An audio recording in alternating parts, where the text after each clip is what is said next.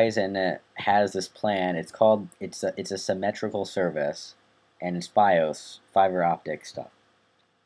It's the fastest internet around right now, and symmetrical means that it has equal upload and download rates.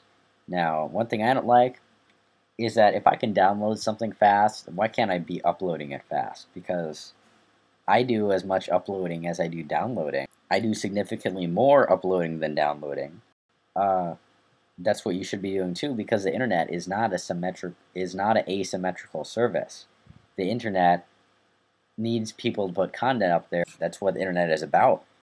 Next, which is great, here's some quotes by Verizon Executive Vice President Tom Tyke, and they're very important. Most notably, we really don't want to assume the role of being police on the internet. We don't want to get into the business of inspecting the bits and figuring out what is and is not appropriate traffic.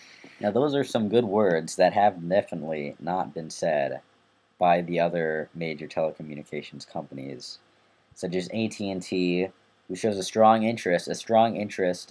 What I mean a strong interest is in paying a company to develop software to do that internet traffic monitoring. And Comcast was the first one.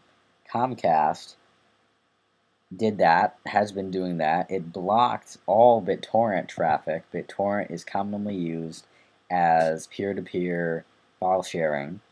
BitTorrent is not only an illegal service.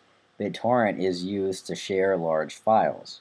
BitTorrent is used by NASA. BitTorrent is used by, if you're doing medical imaging and you need to transfer large amounts of medical data.